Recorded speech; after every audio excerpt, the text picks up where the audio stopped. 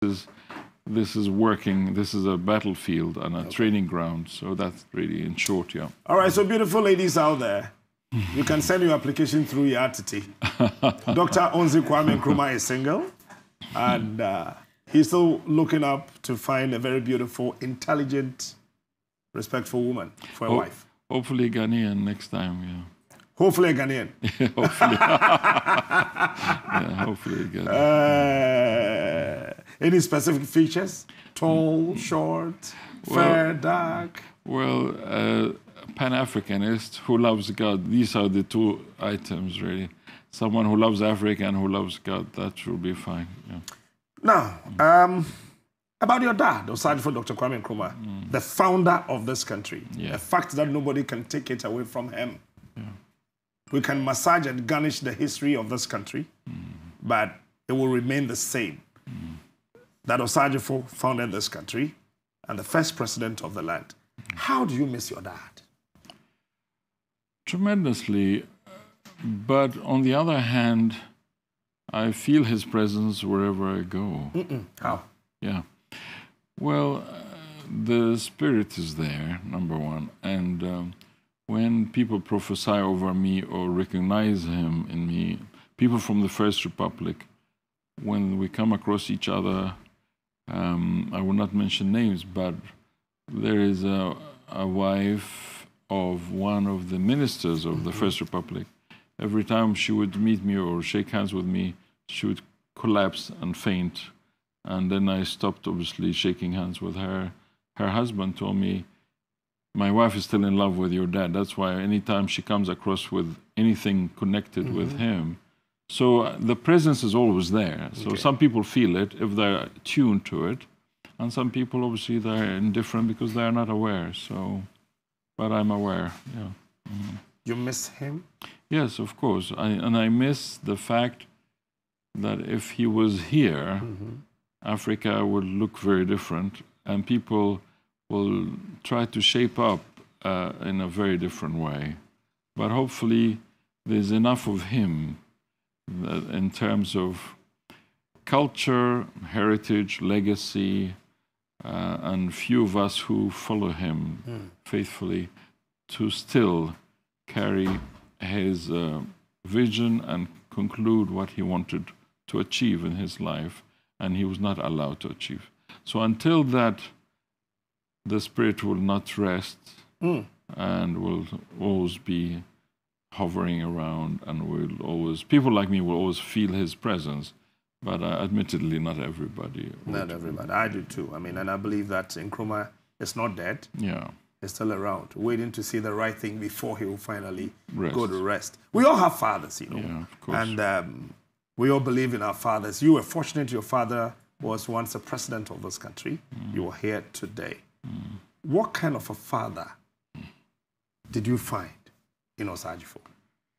The greatest thing about him, that he was the most selfless person I can think of, perhaps after Christ. I mean, as a human being, I don't know anyone who is more selfless than him. And he wouldn't have issues like, for example, when people say he's not the only founder or whatever, he wouldn't have bothered with all that, you know, nonsense. To him, it's just petty stuff.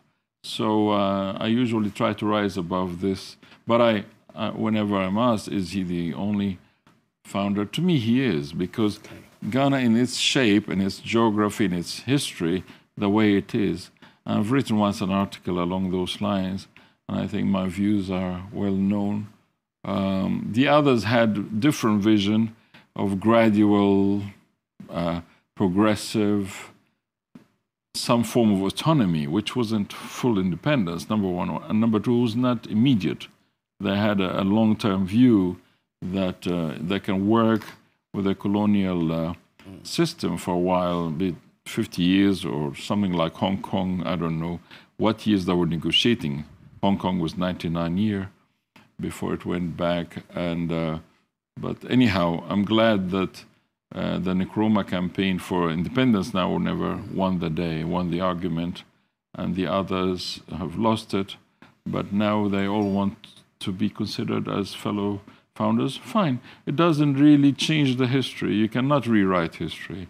History is history. Facts are facts. So you cannot take that away. I mean, some people obviously, for their own reasons, will want to dilute his role or make him into just another leader. Well, fine. So how old were you when he died? I was 15 exactly, or just a little over 15. A little over 15. So you saw him in press saying, you remember some of the very fond memories of him, maybe taking you to school, taking you to the club, taking you to somewhere to play, or if he came in contact with your dad, something that both of you did together. No, okay, you know that he never had the time for the family. For the family, and he was always devoted, and that's why I'm saying he's completely selfless, and he lived like a soldier, really, to the end. And he sacrificed all for Ghana and for Africa. And I think Ghana is in his debt, and Africa owes him a great debt forever and ever. But hopefully we can live up to 10% or even 1% of his selflessness and his greatness and his sacrifice, and achieve some of, if not all of his objectives. Hopefully we can achieve most of them before we are gone. That's my prayer. As a teenager then, was there any other particular thing you loved that you wish that your father could have done for you, but because of devotion to this country and uniting Africa, he was not able to do that for you? Not because that will make me selfish. My views are selfless like his. My views, I would like to see Ghana at her best and Africa united. My prayer almost, not every day, but very regular prayer that, Lord, I would like to see Africa united before I'm gone. Even for one day, I would like to see and enjoy a united Africa. Okay. And then if we do achieve that before I'm gone, I would leave in my will that we shall have a great party and a great celebration. Yeah. Okay. Yeah. So where are your other siblings, your brothers and your sisters? Where are they? Professor Francis is retired, doctor. I think all Ghanaians know him. Is Professor here in this country? Or he's out? Well, he's retired now. He's emeritus professor at Noguchi, but he doesn't practice.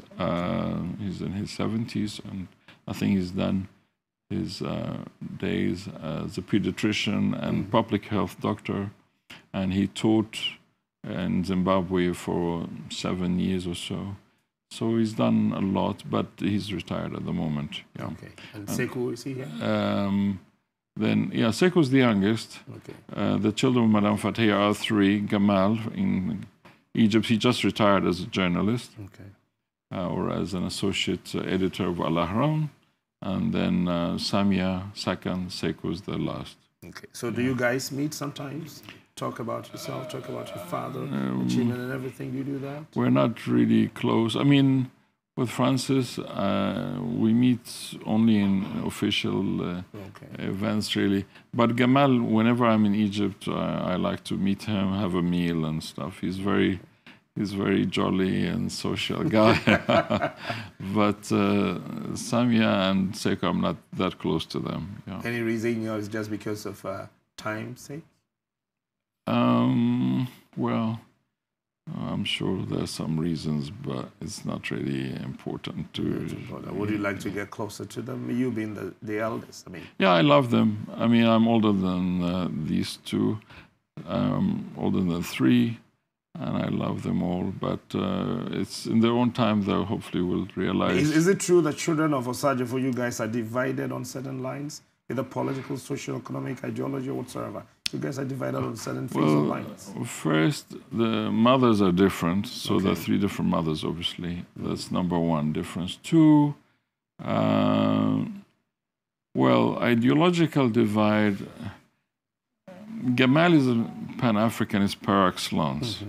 But when I tried to quiz him if he can be a CPP or what, can he come back to Ghana and let's work together to rebuild?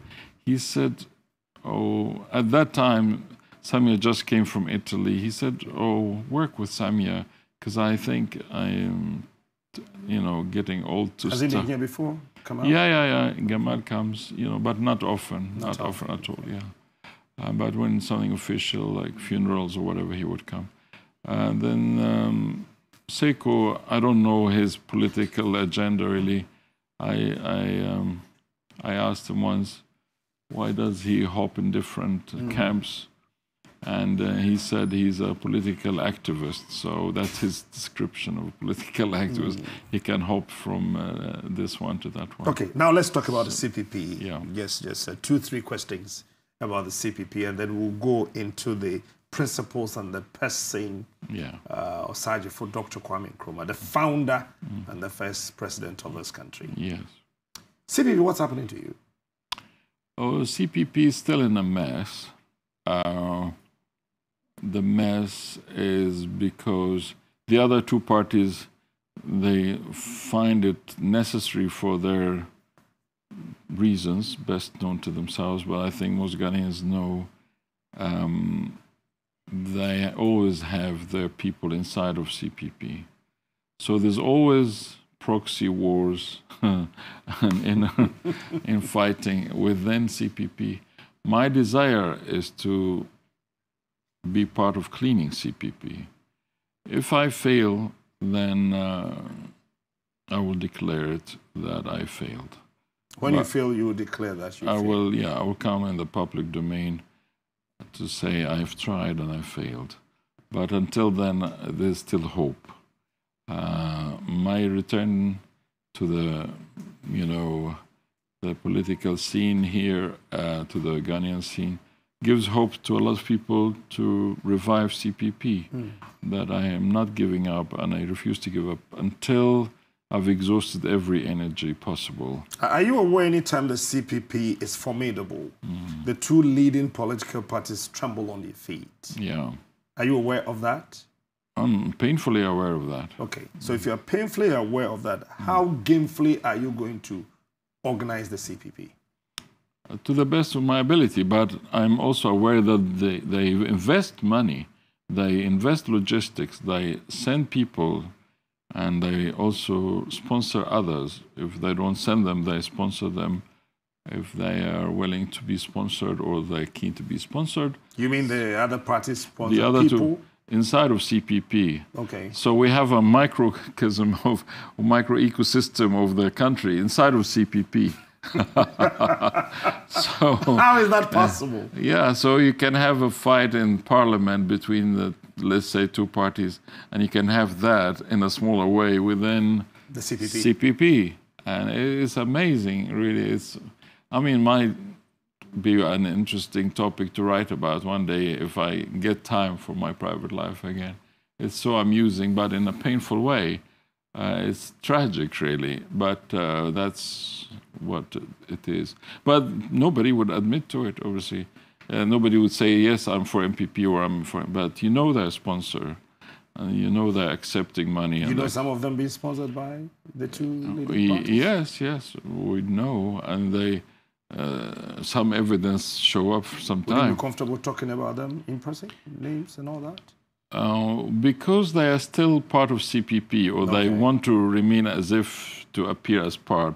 Let us not blow the... So how would you be able to clean up this mess, knowing very well MPP, a very strong political party. Yeah. The NDC is a very strong political party. Yeah. You have the young members being sponsored to hold very, maybe, I don't know, sometimes very sensitive positions. Sometimes leading. How would you be able to do that? It's not very easy, as you can imagine. Especially, I feel sidelined by, obviously, the different camps. Nobody, because they know I'm for the real thing. I'm for the rightful thing to be done. And I am for, my loyalty is strictly Osagyefo's and the Nkrumah legacy. So if you are sponsored by one side or the other, you're not going to come close to me, and open up. So it's not easy. And that's why I'm saying it's a possibility of cleaning or not cleaning, and maybe 50-50 chance. But it's worth doing, because I may not forgive myself. I mean, I meet Ghanaians in America, in UK, in mainland Europe, And they always urge me, can't you go and fix your father's party? Can't you instead of some years, some election, you get the party, being sponsored by NPP or NDC or whatever, and they sell out. So please go, because people will trust you that you are not going to be bribed or bought by anybody, which is true. Nobody can afford to buy me because I'm not for sale. And that would be very expensive. So, and I couldn't do it anyway. I always say I'm on my dead body. I mean, nobody can even try, or they can try, but they would not get anywhere. So it's not an easy task. Okay. But so I'm admitting in public domain, I don't know if I will succeed but if I cannot succeed, then a remnant or a rump of the true Nkrumahs should declare themselves as the new true CPP. Do you see the current executives of your father's party really willing and working, one, to the interest of your dad, not him as a person, but based on his principles and his ideology and understanding of building a better Ghana? Do you see them again as people who are willing to outgrow this small, petty things and build the CPP? Or you see otherwise of the current executives of the CPP? Okay, as I said, CPP represents the mess in Ghana. So the mess in Ghana is represented... CPP represents the mess in Ghana. Yeah, so we have a smaller mess in CPP that is representative of the bigger mess in Ghana. I mean, we're laughing, but it's tragic, really. But anyhow, it calls for a laugh. All these entities are present. We have those who are true, loyal, die-hard Nkrumahs. We have those. We have, obviously, hypocrites who belong to different, but they would never admit because they gain from their hypocrisy. So they wouldn't tell you, I'm a hypocrite and I'm paid to be a hypocrite. Nobody would admit to that. But they are there. So how can I be more, explicit or implicit? I mean, you just take it like it is. I mean, we have all these shades are present. And there are also others also who are new or who are unaware, and quickly they discover, that this is a group like that. This faction is for this. So that is how it is. As the first vice chair of the party, do you go to party meetings? Yeah, of course. I mean, but we have had serious handicap because one of the contestants, she refuses to admit that she lost to be the chairperson. That is Frimpoma, Nana Frimpoma. She still claims that she's the chairperson, and she works by herself. And the other But was she sworn into office? Sorry? Was she sworn? By mistake, and the EC admitted it was erroneously done. And I said to the EC, please fix it. They said, you have to take us to court. And I don't know why we have to take the EC to court. Are you on talking terms with her? I used to be close to her. I used to believe that she was genuine initially, but when I discovered, I mean, that's one of the people sponsored by other parties, So, yeah, so obviously quickly I tried to talk. So you think she was sponsored? By who, NDC or NPP? By NPP. Yeah, unfortunately. Yeah, I mean, I didn't know. Do you have any evidence to that? Yeah, two of the leadership were aware, but they all kept it away from me. And then they came in public when she decided to keep the money and the cars and whatever. Which money, which cars? Well, it's not necessary to take your time on air. No, you tell me. I just want to know. I'm interested. She took some cars? She took cars, monies, and motorbikes. And from who? From MPP. And I didn't know. I was sidelined for a long time. But when I discovered it, I had serious argument with her, and I tried to reason with her. And she said, no, it was given to her in her personal capacity. These were not given to her. So she confirmed that to you? Yeah, that she received those for herself. How many cars, if she told you? I'm aware of 3, but she owned up to 2. With a lot of pressure, she gave 2. Which type of cars were you told? The one she's keeping is a V8, but the 2 she gave to the party are pickups. Okay. And then the 20 motorbikes she's still holding to herself or her business, and the money she's still holding to herself. How much money? I heard there were several payments, but one of the confirmed payments was 2.7 million. Million what? Ghana cedis? Ghana cedi, yeah, not dollars. And that came from the NPP? Yeah, I mean, some of those monies were collected in bags, physical cash, and 2 of the leadership members assisted in the first, delivery of those. But apparently, her son subsequently received further payments. But her son? Yeah, her son. She appointed him as something to do in the party. But I don't even know what's his latest position, according to her. You go to the party office? I do, but I'm supposed to use the chairperson. There are 2 rooms for the chair, but she's refusing to relinquish. I took her to court, and the matter is still not completely resolved. The judge ruled that we should use party internal mechanism. So we're still not concluded, really. So it's an unfortunate situation. That's why I'm saying until we get a substantive chairperson, officially, according to the Central Committee of the party, I'm the acting chairman. Okay. But according to her, she's still the chairman. Yeah. So now, this about your chairman. Yeah. You just confirmed to us that she's somebody being sponsored by the New Patriotic Party. Yeah. What about your general secretary? Well, there are rumors, but I have no evidence. Everybody says, why do you attack from Poma and you don't attack the GS? And I said, well, attack her for what? They say, she's also sponsored. I said, I don't know. I don't know. Your general secretary was also sponsored? There is a rumor. By who? According to the rumor? According to the rumor, she is sponsored by NDC, but I asked her and she denied it, and no evidence, so I say no more. So. But then it's a rumor, yeah. But if anybody has evidence, please come out. So with all this background information, a few investigations you've done, conducted, people giving you snipers of information left and right. Yeah. And you having this zeal of rebuilding the CPP, are you sure you can get through the wool and the woods of this toxic environment and be able to build the CPP? Well, it's not a question of being sure, because how can you be sure? But I know it is the rightful thing, if at all possible. So, when there's a war to be fought, you don't say as a soldier, what if I die? Well, if you die for a good cause. Okay. So for this, I just know it's a good cause. Whether I fail or succeed, I will give my best shot. If I fail, then people know at least I've tried, and my father wouldn't surely know I've tried. So that is my duty to him. Let me see if this can be my final question, because we are meeting again tomorrow for Osagyefo's birthday here, Media General. There are lots of African leaders who claim...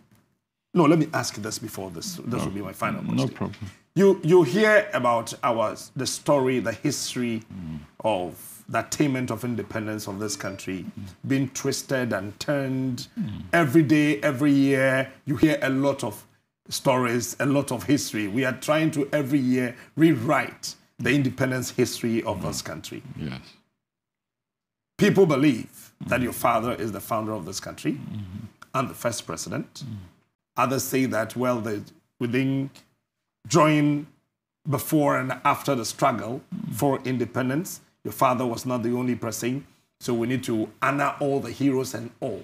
When you hear these kind of, I don't want to use the word distorted, but I'm tempted to use that, distorted history about the pressing of your father, the struggle for independence and all. How do you, as an individual, feel? I feel very sad, but it's worth noting that the one that actually called my father a founder was not even Ghana. It was the AU when he was 100. That's 13 years ago. The AU declared his birthday as a day to be celebrated by every African state. You know, all 54 states declared it as Founders Day, 21st of September.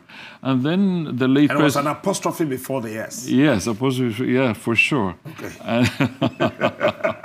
And he was referred... So singular. Yes. I mean, and he's the only one that was accepted to be a statue outside of AU, by the way. The other leaders and the other initial... I mean, though you can argue, obviously, that AU was not only founded by him, but even the other people with him were not given the same acknowledgement as he was. Anyway, so the late President Mills thought, well, you know, we're not doing ourselves a favor here as Ghanaians.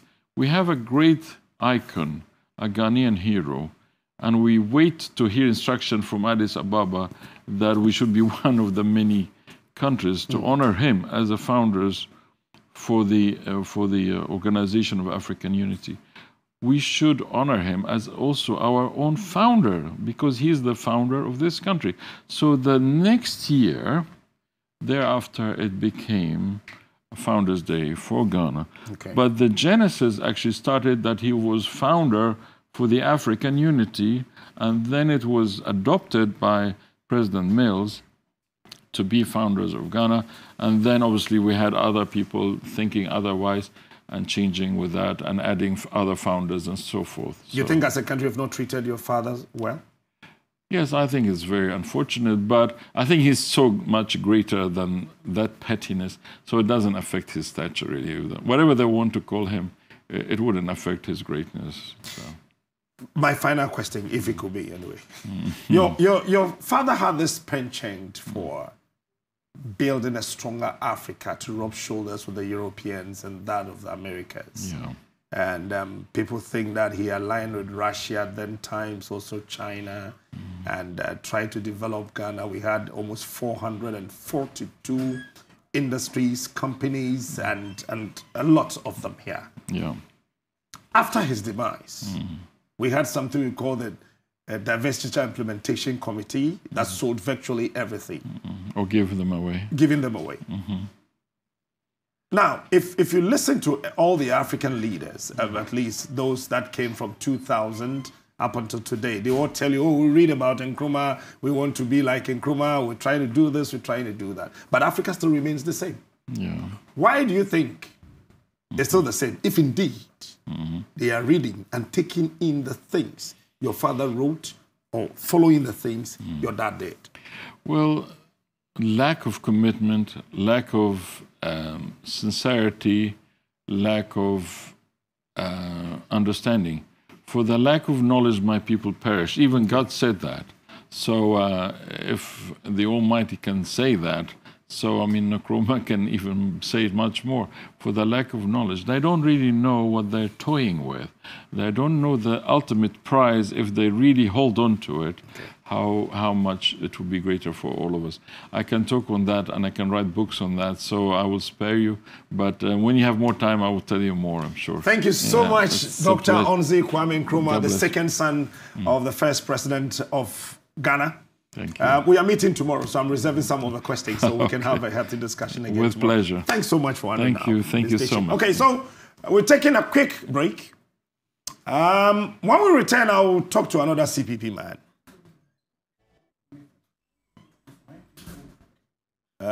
Sorry. Another CPP pressing because Echina a special day for Osagyefo Dr. Kwame Nkrumah. Kwame Nkrumah will be 113 tomorrow. He's not dead, so he will be 113 tomorrow. And then we'll be cutting a cake for him. We'll be showing some of his achievements, the things that he did, some of his greatest speeches across the globe that he had to take the Chinese president and that of America to be on their feet for 2 minutes, 29 seconds, clapping for him at the UN. So get glued to your set today, tomorrow, and all other days.